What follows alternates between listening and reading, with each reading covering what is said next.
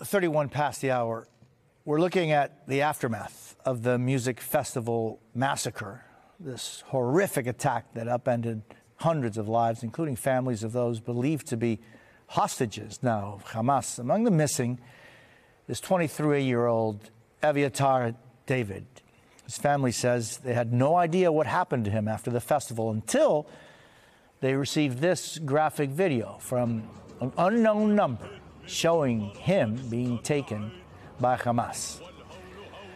Joining us now is his sister, Yeela David. Yeela, thank you for being with us. And, you know, we're not putting up that video anymore. We're not showing it.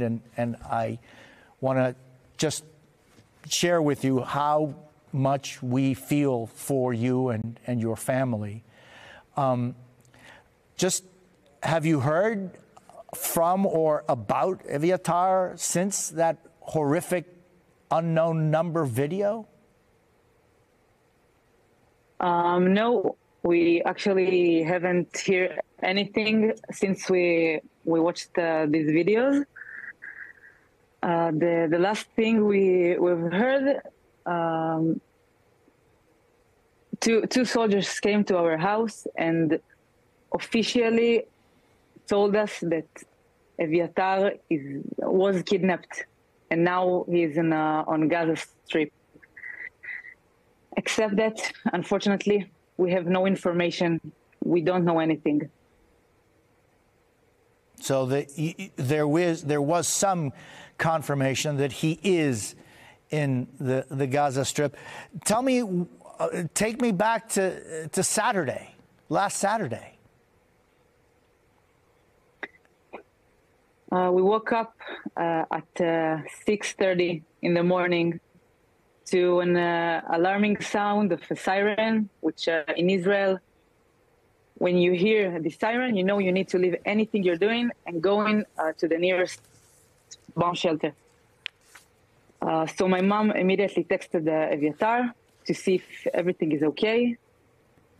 And he answered her that people are bombing them, that people are launching rockets.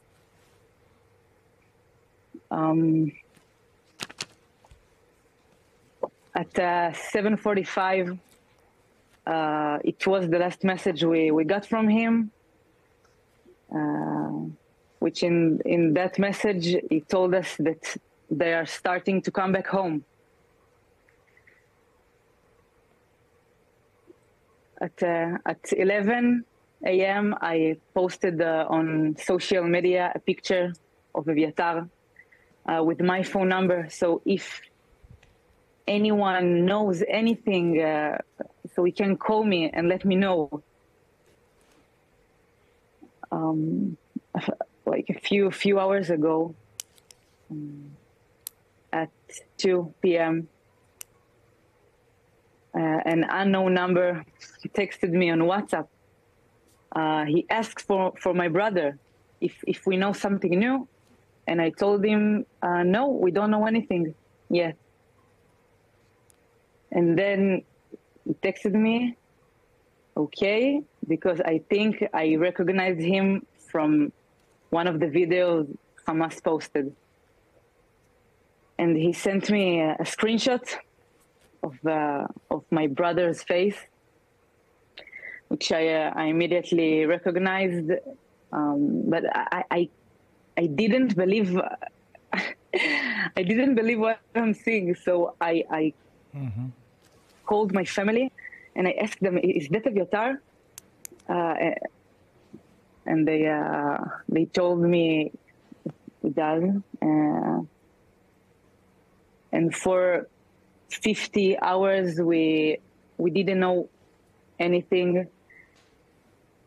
Everything we know was that he got kidnapped by Hamas. Again, we saw it on Telegram. We knew it from Hamas.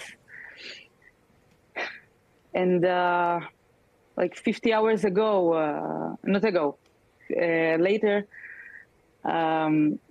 two soldiers came to our house and officially told us he got kidnapped. And Yeela, you know, we're seeing things develop as a consequence of last Saturday. There is, you know, a warning going out to the residents of Gaza to move, to leave. I'm just wondering, as a family and as, you know, someone who, you know, you love your brother more than anything in the world, how are you processing this? And what do you want us to know about how one deals with such pain and such uncertainty at a moment that is brought to you through no choice? Look, this is a situation that no one prepares you to. Me and my brother, his name is Eli.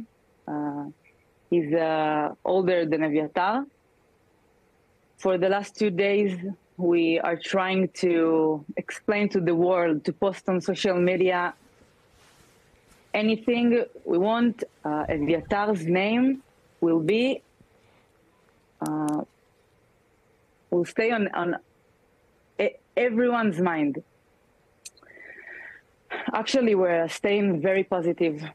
We're surrounded by a family and by Aviatar's friend. And I know that soon I will get to hug him again and to hold him tight and never let him go. I really, really, really believe in that. I really know he will come back soon. Yeela David, thank you so much. We will, of course, stay close to you. And there is always hope.